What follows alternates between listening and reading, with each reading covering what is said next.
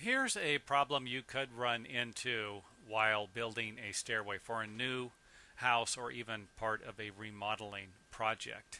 If the stairs are built after the floor is sheeted, so let's just say that you haven't had time to build the stairway, but you got time to build the floor, you frame the floor, you joist it, and then you install the sheathing. Well, a lot of times the floor sheathing installer will cut the plywood off here. They won't let it overhang. And if you look at the previous picture, we need the plywood to come out farther. And you're probably thinking, hey, what's the big deal? I can go ahead and cut this off here and then fill this in. Well, this won't be a big deal if you have about a 10-inch piece of sheathing to install. But it will be a big deal if you have a stringer that's only about 4 inches here. Or worse yet, let's just say you have a stringer that butts up against the floor joist, there's a wall here with a ledger and someone cuts it off flush here, and all you needed was another inch and a half or 2 inches here. Now you've got a big problem. So I'm here to tell you, as a stair builder, someone who has installed plenty of stairs on new homes, where the sheathing installer, the floor sheathing installer, rarely, if ever, left me an overhang. It creates a problem for the stair builder. You will need to leave an overhang and let it go a little farther. If you think you need 10 inches, let it go 14 inches. You know, from here to here, the stair builder can always cut this off. And I remember there were times when I used to cut off, 18-inch boards because the floor sheathing installer got tired of listening to me complain and would just leave me a 2-foot section or a 3-foot section of plywood here because they got irritated at me. But it's important. If this is only about 2 inches long, and this is the reasoning behind it, if this doesn't go back far enough, while you're walking down the stairway, most of the weight from your feet will be in this area. And if you think about it, it's not like a robot who's going to be coming straight down each step. When we walk down the stairways, we bend our feet. We bend our feet, go to the next step, and we bend them. And then when we're climbing up, what are we doing? We're doing the same thing, and we put a lot of pressure on the tips of the nosing here.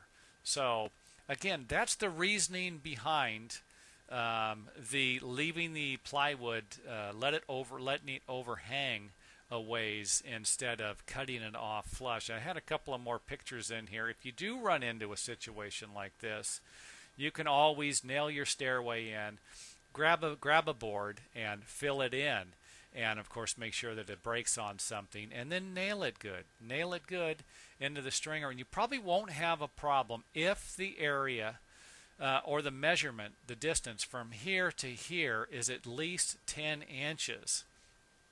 Anything less could be a problem. If you're going to put a piece that's going to be 5 inches in here, you'd better make sure that you have some blocks under here and you nail it good and glue the crap out of it, whatever it takes, because even as I've seen 6-inch pieces start to loosen up over time and of course create problems for the flooring.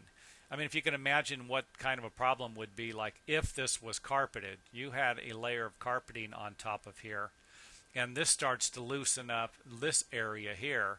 Every time someone steps down on this area lifts up a little bit. And of course, I'm not referring to pieces of plywood that have been nailed properly and are long enough. I'd be referring to, if you could imagine, this piece right here, only 4 inches long and not nailed properly. Someone comes on here, this part's going to be coming up. This is just going to be a nightmare.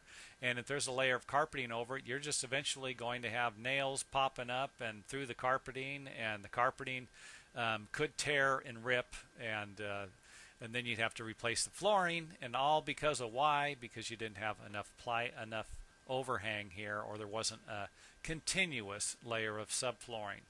One last picture. This is basically what I would be referring to, and you can see here that we started with a 4-foot piece of plywood here, another 4-foot piece of plywood, and then this here to finish it off. And of course that worked out fine for this. So this was pre-planned. Like I said, this wasn't something that we did. The stairway was built. The floor sheather stopped the plywood here, and then of course I installed this last piece, and everything was fine. But if you could imagine, let's just say that this piece right here was larger. Instead of being 8 feet from this area here, it was 8 foot. So let me just make this as clear as I can here. From this point to this point is 8 foot right now. But could you imagine if from this point here to, let's say, this point here was 8 foot? Well, then someone's going to go ahead and put a piece of tongue and groove in here, and if you only have an inch or 3 inches of nailing, now you see the problem that I'm running into. It'd be better if this was the case to run the plywood and stop it at the head out here, or even a little farther back, block the area, and then put a 10-inch piece of plywood in there, or subflooring. So hope that makes sense. This really was a big problem I had a tough time with as a carpenter working in the construction industry. And of course that's anything realistically where you have more than one person doing different jobs. For example, one person installing the stairs and another person installing the subflooring.